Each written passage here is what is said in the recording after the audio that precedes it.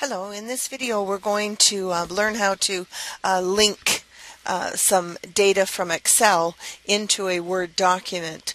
By linking them, we're going to make sure that when the source data is changed, then it is also changed in the Word document that we have linked it to. So we're going to start with our CR inventory Excel spreadsheet that we were working on earlier, and we're going to copy the same data that we did earlier. So we're going to copy A4 all the way across to F9. So I select it and then I click on copy. You'll see that the marquee is scrolling around the selection, so you know that it's been copied. It's now being held in the random access memory, if you will, or the clipboard until we deal with that data that we just copied. So now we're going to open the Word document. I've already opened it and it's down here on my taskbar. So if I click on the Word icon there, the document that I opened, the car report .docx, that tells you it's a Word document, is open. I'm going to click and place my cursor at the end of the document because that's where I want to paste the data that I just copied from Excel. So we're going to use the paste special button again like we did before. So we're going to go to paste special.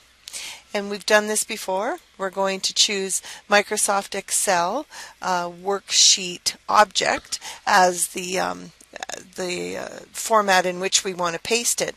But instead of just clicking OK at this time, we're going to choose paste link at this time. That tells Excel that we want to paste it in and we want to link it to the source data that's found in Excel. And so then we can click OK. The data is there and it's linked to Excel. And I've got both the documents open now, so I'll just show you what happens. Earlier, when we just pasted it in without linking it, when we double clicked on it, then Microsoft opened a temporary ribbon, if you'll recall, that gave us the Excel features when we were working in the table. Now if I double click, it takes us directly to the Excel spreadsheet because it's a linked document now. So I'm not going to make any updates in the Word document. Any updates that have to happen at the source document. So I just wanted to point that out. So what I'm going to do with the Word document is I'm going to save it. Save as. I'm going to put it over on my desktop. For now, I'm just going to call it a test linked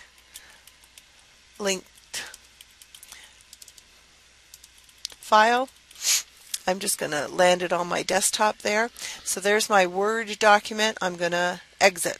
Okay, so I'm going to exit from Word. The Excel document is still open where the source data came from. I'm going to press my escape key so I can take that scrolling marquee off of the copy from the copy process. Now I'm going to click over in F5. There's nothing in there currently. I'm going to put 85,000 in there and press enter. You'll see that my totals have updated to accommodate that $85,000. And so even better than that, when I open that Word document, which I will go find, the test linked file, now when I open it, you're going to get a message that tells you that the document contains links that may refer to other files, and then you're going to be given the option to update the file. So if you look at it, that's the original one that we copied. We don't see the $85,000 in the Honda, so it's not an automatic update. We have to tell it that yes, we want to update it from the linked file. We click on yes, and then you'll notice that that $85,000 drops in and the data that we have copied over and linked is updated. So it's as simple as that. It's the same process as copying and pasting, only to create the link we just simply click on the Paste Special button, and we choose the Paste Link button over on the right hand side.